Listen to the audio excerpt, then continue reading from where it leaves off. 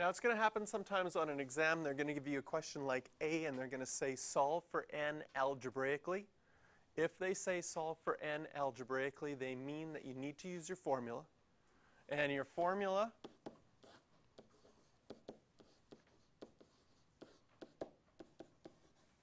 says that n choose 2 is n factorial over 2 factorial and n minus 2 factorial. Again, we notice that the bottom two combined add up to the top one as a way to help you remember the formula. Now, how do we simplify factorials? We expand the bigger one. So which is bigger, n or n minus 2? N.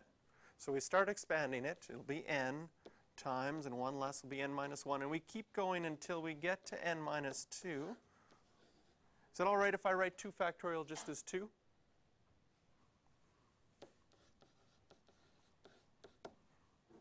These will simplify, still equal to 28. So now we have n times n minus 1 all divided by 2 equals 28.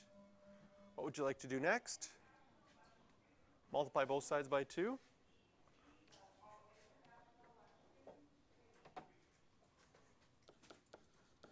And on this side, if you distribute, you get n squared minus n. What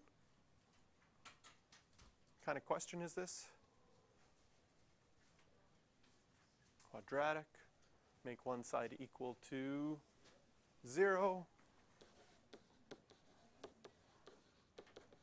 And factor.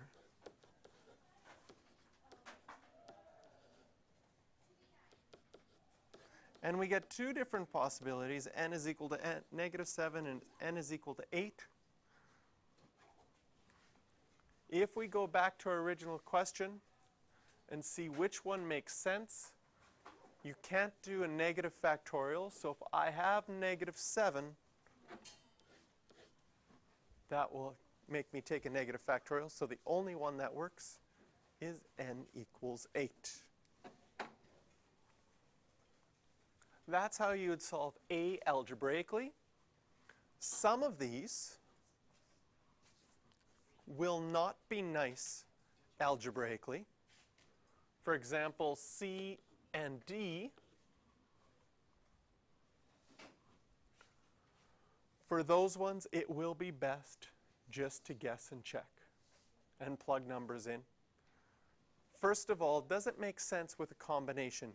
If you have 4 items and you need to choose a certain number of them, you can't choose more items than you have. You have 4 books to choose from because you want a prize. You can't choose 5 books. So there's not that many to check until you get the right answer. You know that 6 choose 5 is the same as 6 choose 1, and that's going to be 6. So you know it has to be more than that. So then you try 6 choose 2, and you find out that that's 15. So you know it has to be more than that. So you try 6 choose 3, and then that one works out to be 20. So then you'd be able to say that R equals 3.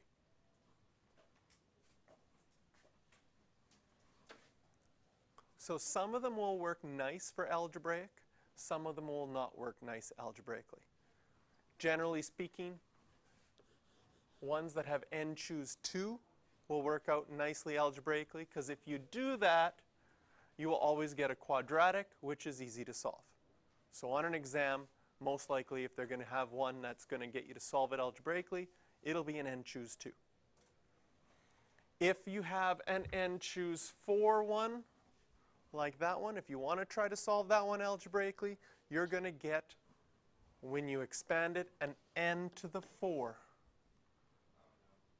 And it will be factorable,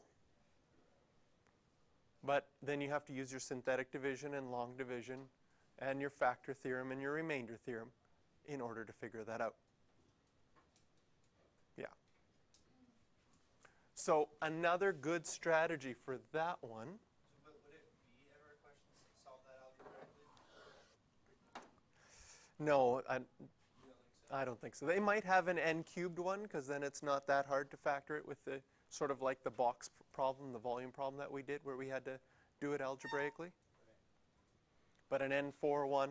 But what's going to happen here if you have n factorial over 4 factorial n minus 4 factorial equals 35? First of all, I'm going to write this, expand it. It's going to be n minus 1, n minus 2, n minus 3, and then the n minus 4s would cancel out, and you just have 24 on the bottom, equals 35. And most people, if they're solving this one algebraically without a calculator, they're not going to expand that and get an n to the power 4, because it's going to get too big. Instead, they're going to multiply both sides by 24, and then you see that I would get 24 times 35. And since it's non-calculator, I'm not even going to figure that out. What I want to do here is I'm going to take 24 and 35, and I'm going to break it down into 4 numbers, all multiplied together. How could you break 24 down into 2 numbers? Close. 6 and 4. And 35, how could you break 35 down? 7 and 5. Do we have 4 numbers in a row? Yes. We have 7 times 6 times 5 times 4. Can you see that n would have to be 7? And 1 less would be 6, and 2 less would be 5, and 3 less would be 4. How would you figure that out? That's how I would figure this one out without a calculator. Yeah, I wouldn't see that. So this is a way to recognize that on this side I have 4 consecutive numbers, and on the right side, so this is how you would do it if it was a non-calculator. But the algebraic way would be even more complex, because you'd have to multiply it all out and multiply the 24 times 35 by, then use the factor theorem and remainder theorem. So it wouldn't be that much fun.